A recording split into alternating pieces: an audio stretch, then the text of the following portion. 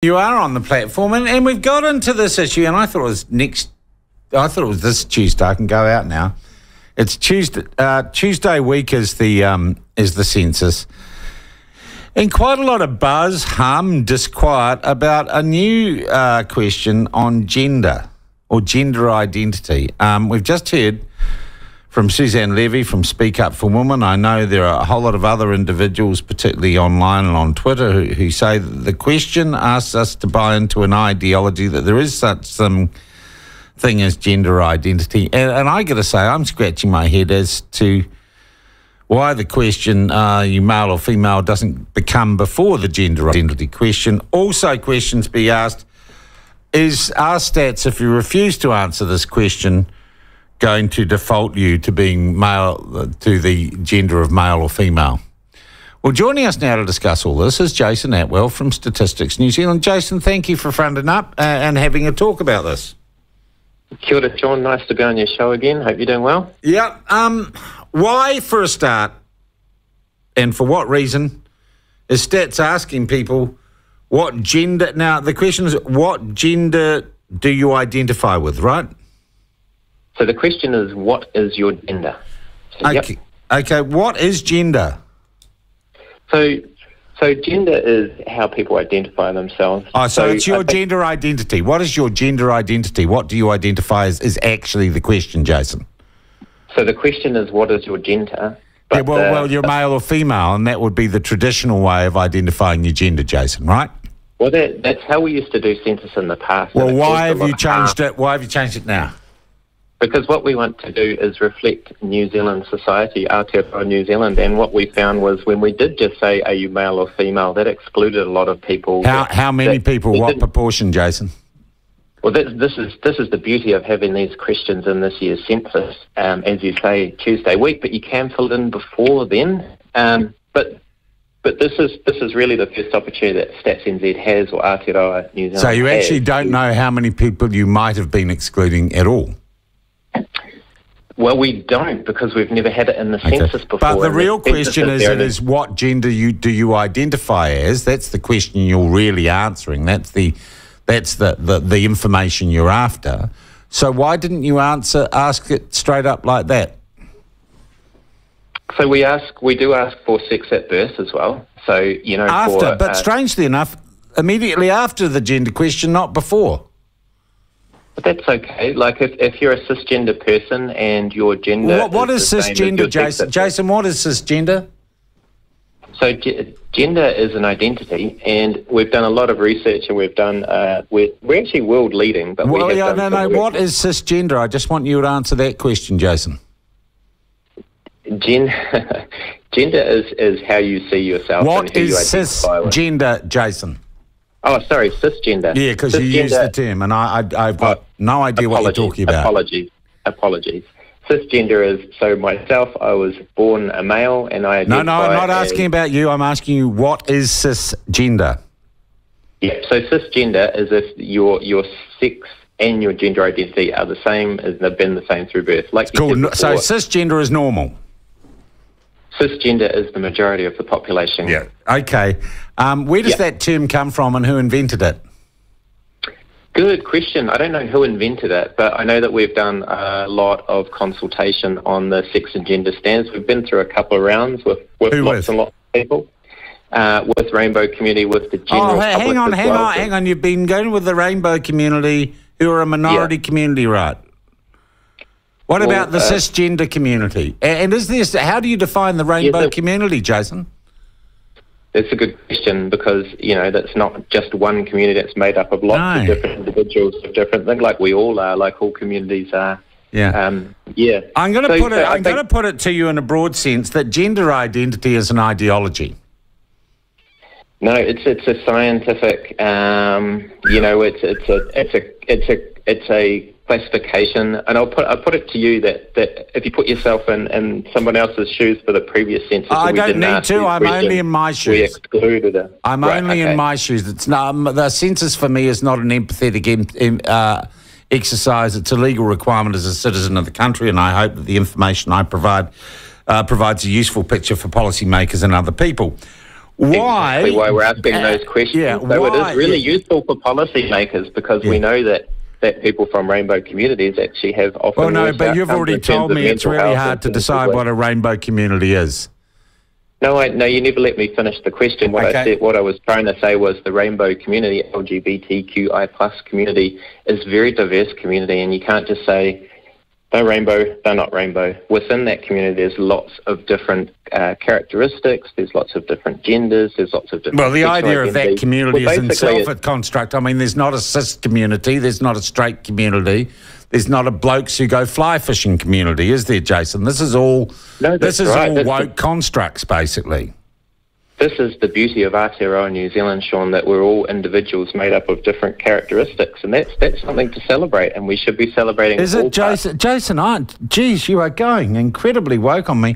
I don't care if you celebrate or not. You're a public servant. You're there to do a job. I'm here to ask you questions about the taxpayers' money I'm spending on you and your department to do your job properly. I don't care how you feel. I don't care how you emote or whether or not you're going to spin me and tell me it's something to celebrate. Do we understand that? Statisticians are humans too, Sean, but I think, for me, Census is about everybody in Aotearoa New Zealand. So I want to ask, I think a larger number of people than this amorphous, this rather ethereal rainbow community or anything else community, Jason, I think a lot of people are saying that they do not believe with the construct of gender identity. I don't agree with the construct of religion. So why do you not have an option for choose not to answer? So there is a religion question as well. So not to try and fly you up. And does the religious question have an opt-out option? Yes, you can say if you want to. Why doesn't the gender identity question have an opt-out option? So I think what the point that some people are missing is that it doesn't affect them. If you're a male or a female and you're not part of the rainbow community, you can carry on, click through the buttons as you normally would, and carry on with your life. The thing is that if we don't have these questions, we exclude an important part of the community. Who says they're any more important or less important than anyone else?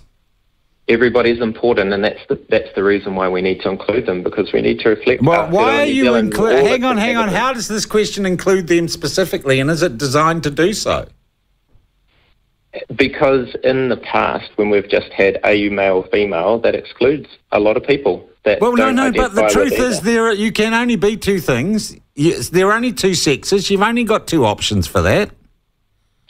Well, that's not true, and tell me about the other sexes that there are.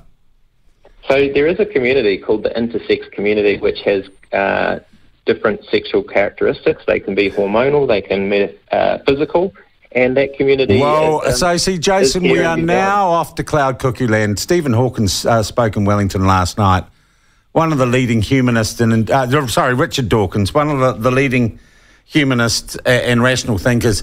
There are only two, Jason. There are only two sexes. There are male. There's male. There's X and Y. Right? You get it?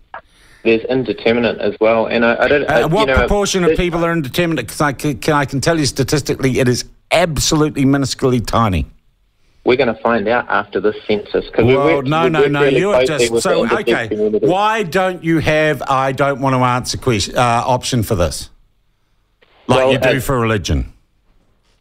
So, hang on. So, what we want to do is try and include the rainbow community, right? So it is. I thought you were actually doing a census to get statistics for useful information. I didn't realise this was all about making a group of people feel good. It's actually for policy as well. So as I said before, the rainbow community... But my question simply is, Jason, why do you not have an opt-out for this question like you do for religion? So Sean, you can still fill out the census just the way you want to. Can you answer my question, Jason? Why don't you have an opt-out option for the gender question the same way you do for religion? There is a prefer not to say option, but what we want to do is encourage people to fill out the census as many questions as they can. Then why do you have an opt-out for religion? Why do you have an opt-out for religion, Jason? Because some people don't have a religion. And some people don't have a gender. and choose not to buy into the ideology of having a gender, Jason. You just told me there were only two. There's actually more than two. No, you're getting confused, Jason, between the sex question and the gender question. I'm not confused about those questions. Are there more than two sexes? Yes, because there's intersex. Okay, we're way off to the races now, Jason. Let's concentrate on the gender question. Gender identity is an ideological construct of recent years. You have an opt-out for the religion question, but not for the gender identity question. And you haven't really, to my mind, adequately explained why. So you can will you default, or you can pick another gender if you're not. The fact that we have another gender option. Yeah, but I can't. You don't take away from people who identify as male. Why don't you exercise the same? Give people the same options as they do for the religion question. So how many options are there for religion, Sean? I don't know. Tons, I would imagine. You just told me that you believe there are only two options for gender. Those two options you can take, for right? sex. And there's another one for people. For sex, Jason, for sex. So the sex at birth question, there are two options, male, female. Yeah. Then there's a follow-up question later on which asks if you have a variation of sex characteristics, which is the one that we use for the intersex population. Oh boy, Jason. So Jason, are you going? If I don't answer the gender identity question, and you call it the gender question, it's a gender identity question. If I don't answer it, do you default me to my sex at birth answer? I imagine we probably would. Okay. Yeah, but the thing is, like, being able to include people doesn't mean you exclude the majority of the population. This is it just means it's woke bullshit, actually, Jason. That's the problem. Well, I disagree. Well, well, that's my view, and of course, I'm part of a community who thinks that. All right. Do you appreciate that some people aren't going to answer this? And indeed, I've been told this morning, as I've got into this, that a number of people are simply not going to fill out the census because you've done this. Well, the census is really important for a number of things. Like you said before, policy development. Yeah. It's for where. And like you told me, making certain people feel good. Yeah. No, it's not about not making them feel good. It's about making sure everybody's included so that everybody fills it out, because the census is so important that we want as many people as possible. So if you're turned off on the first question, maybe it says, "Is your name Sean?" And then it says, "No, we don't like Sean's." And then you're not going to continue. So we want to get as many people in the country as possible. We recognise that in a modern society, we have a diverse society, and statistics reflect that. And Census has, over the years, developed and evolved, as it should, to reflect New Zealand society. We no longer ask how many chickens there are per household. No. We no longer ask if there's idiots or morons in the house, because those are not socially acceptable terms anymore. But the fact is that census and all statistics evolve with the times and reflect the society we live in. Yeah, look, I'm not disagreeing with that. I think you've very well reflected some of the problems in society today. I do appreciate, though, that the information is important. We've found it hard during COVID to take reliable census. We've had all sorts of challenges with that. Yeah.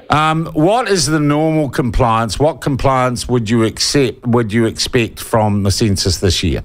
What are you hoping for? Response rates as high as possible. Like, in an ideal world, everybody fills out a census. That didn't quite happen last time, so but we do have a number of options. So hopefully most New Zealanders already have a letter in their mailbox with their special codes. They can fill it online. If you want a paper copy, we can organise that too. Yeah. And we'll have people around in the community to help fill them out as well. How many people a year are a census? I mean, do you guys... $2,000 fine, I understand, on the books. Do you ever exercise that? We have done in the past, yep. Whoa. Yeah, you can get prosecuted for not filling out a census, but our model is we try and make it as easy as possible to fill out the census. We give people an opportunity. We explain why it's important.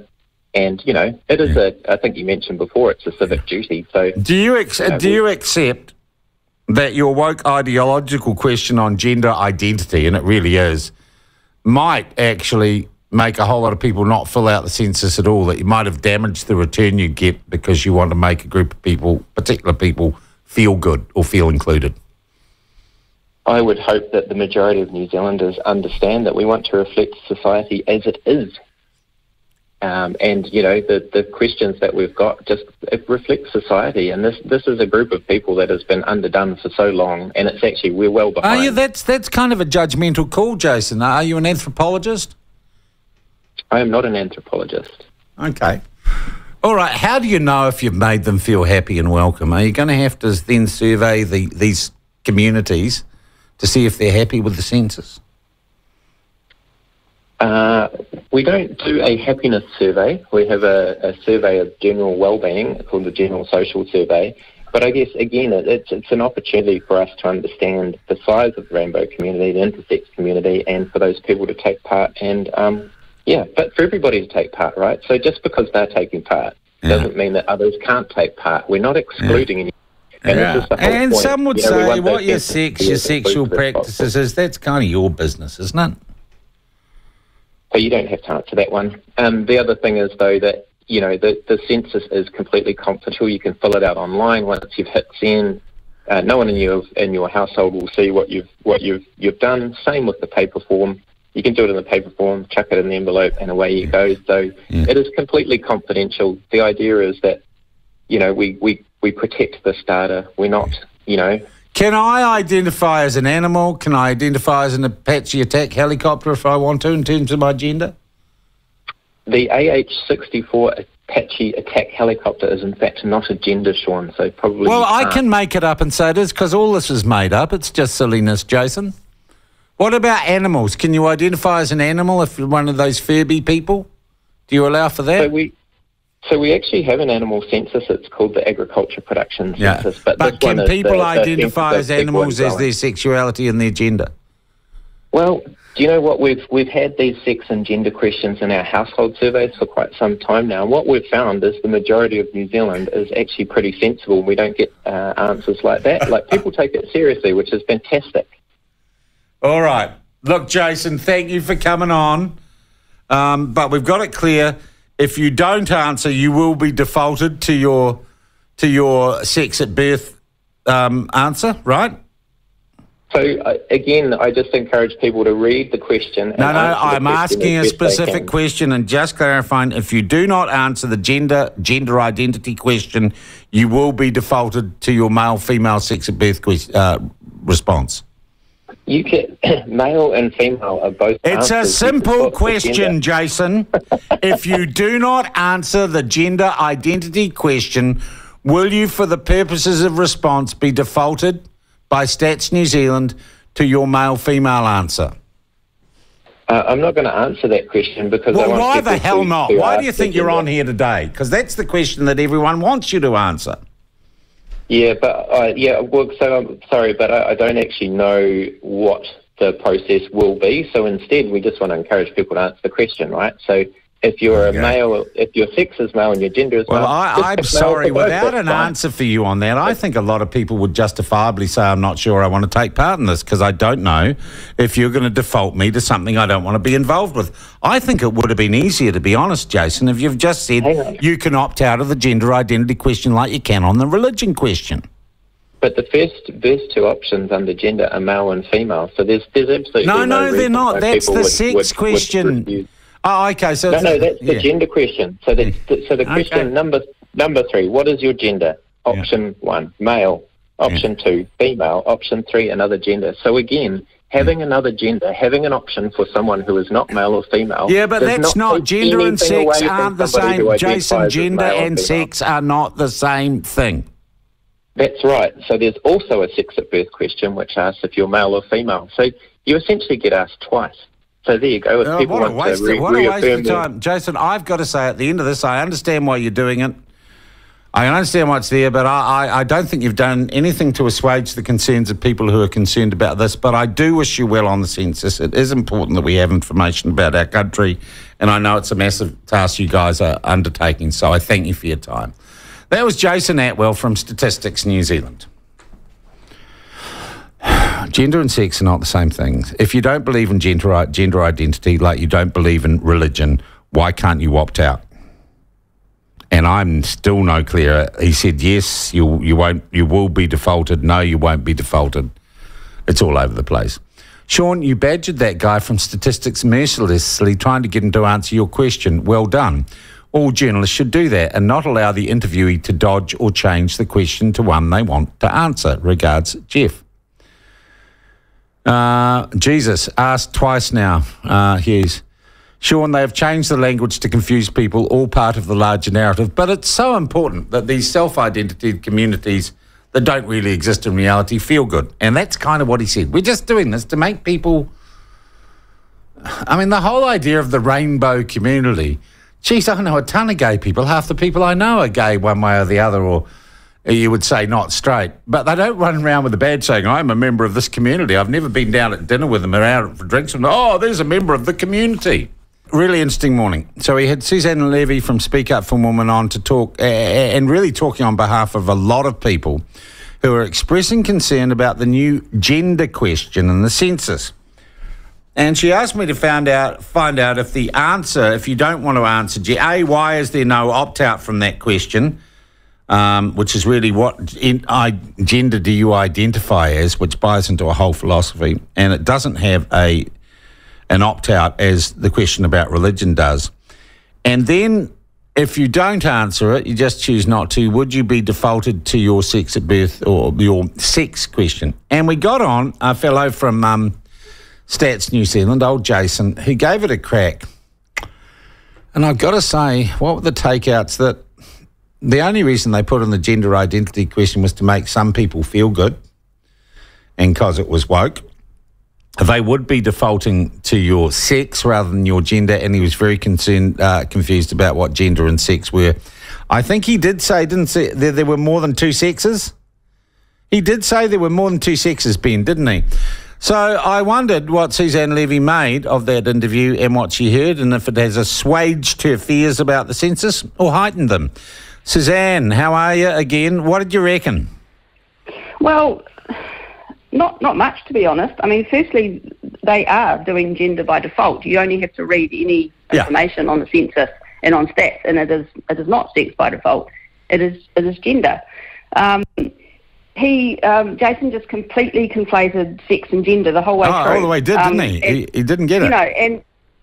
But the thing is that the rest of you, well, not everyone in New Zealand will do the same, but the average person will, because the gender question uses sex terms. It uses male and female. Yeah. So it's just built to confuse. He didn't answer the question clearly about what will happen if you leave that question blank. Yeah. Now I know the answer to that question. I've done the people that I've had the information from are stats themselves, and they need to issue some really clear guidance, especially now that they've been actually sending out the wrong guidance. I think they've got a bit of a PR nightmare on their hands, to be honest, because how are they going to get back to the people that they've told, Yeah, I thought he was all over the place. Yeah, so... Like gender non-specific person's urine.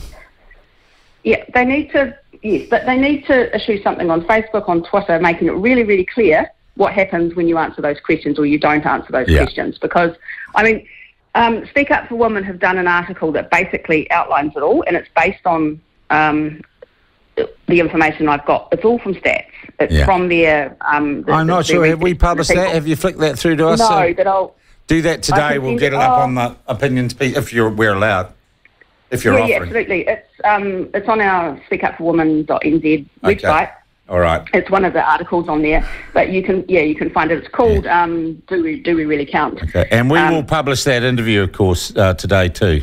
The video. No, that would be great. I think I don't know. Jason just sounded completely. I'm sorry if I got a little bit frustrated with him, but he really was ducking, diving, dodging, weaving. Well, it's a question that they don't want to answer, because the truth of it is, and if you read their consultation stuff, they say it very, very clearly that they are going to get a gender answer from every single person. Everyone will be either male, female, or another. There is no room to be none or to object. So you've got to buy into the idea of gender identification rather than just what sex you're at. Yeah. I get you. Exactly I right. now get. I understand, having talked to you, talked to him, what the issue is here, and look, it's a kind of ideological one, isn't it? In some ways, but principles are important. Principles are important, and it's I'm a religious atheist and I'm a gender atheist, and I don't see why I should be recorded differently across those. So we're hoping to announce some sort of process for boycott, and we've got to look into a few things, obviously. And so you are planning to launch a call for people to boycott the census in the next week? We're looking at it. The thing is, it's an individual decision, so we can't. We can't sort of tell people what to do. We can sort of. I think the best thing we can do is to make it really clear what happens in all the different scenarios, so people have the best advice. So if someone's thinking that they can just not answer the question and leave it blank, we want them to know that has no real effect. They, it gets filled in for them. So we want to, we want to give people the information, but we would really like Stats to be giving them that information. Yeah, well, they're not. They seem incapable, Suzanne. Hey, I thank you for your time this morning. Send us the article and get back to us if on this campaign. Thank you very much indeed. That is Suzanne Levy from Speak Up for Women. I am a bit concerned now. Would I take part in the boycott? Don't know. I'll have a think about it.